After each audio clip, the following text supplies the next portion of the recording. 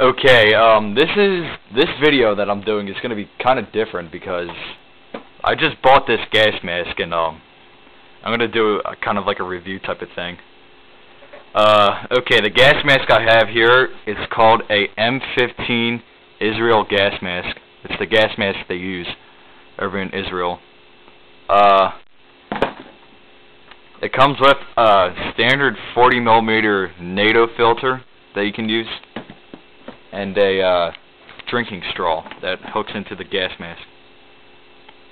Now, this gas mask will protect you from a lot of shit, like, it'll protect you from NBC, which means nuclear, biological, and chemical. It's a very nice gas mask. It's very comfortable. When you put on the gas mask, you can, it's very lightweight. You can't really tell what's going on. When you breathe in the gas mask, you breathe in from this little hole right here, and it comes out of this little knob thing. So when you inhale, it goes in that way, and then it comes out like that. Now, I did some research on this gas mask, and I found that I think this NATO canister, I think it's expired, because I looked at the serial number and it says 95 on it. It's 2008 right now. I'm like, oh shit. And I breathed some of that shit in too, but I'm fine. I only breathed it in for like a minute just to test it out. But now I know. Okay, if you're gonna buy this gas mask, then buy new NBC canisters. Okay, you don't want to risk dying because this thing's expired or whatever. To install the tube thing, you have to unscrew this little part on the gas mask. It comes out like that, and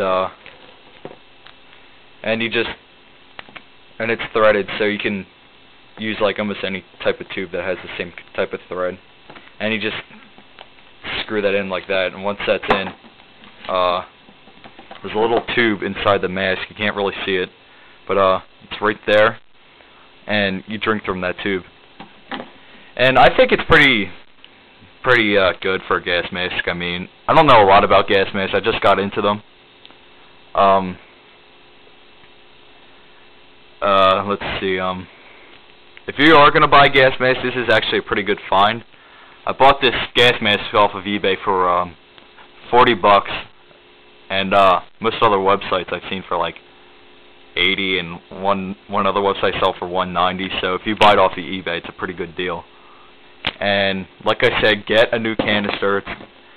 If you buy an expired canister and you breathe it in, it's not going to kill you, but it could really hurt you bad. Like, I don't know. It has like some kind of bad type of chemical in it or something in the expired canister. So don't use these types if it's expired over 10 years. Remember, 10 years. If it's more than 10 years old, then don't use it. And that's about it. I didn't really buy this gas mask for seriousness. It's just really, I just used it for airsoft and just for looks. And when you put on the gas mask, like I said, it's really comfortable. You do get a little bit sweaty. All your breathing goes through this little respirator thing. It has like a built-in voice box, so yeah, you don't have to worry about fog with the glass or plastic lenses. And that's about it. It's a very nice gas mask. I would suggest it to anybody who's worried about terrorists and shit. I don't know. And I don't know. It's a pretty nice gas mask, and that's all I have to say. Really well worth the money here. I'll try to get it in better light. Sorry, this camera sucks ass, I know. That's what it looks like. It's very easy to adjust, and it's got the built-in water thing where you can drink from it. It's pretty cool. Alright?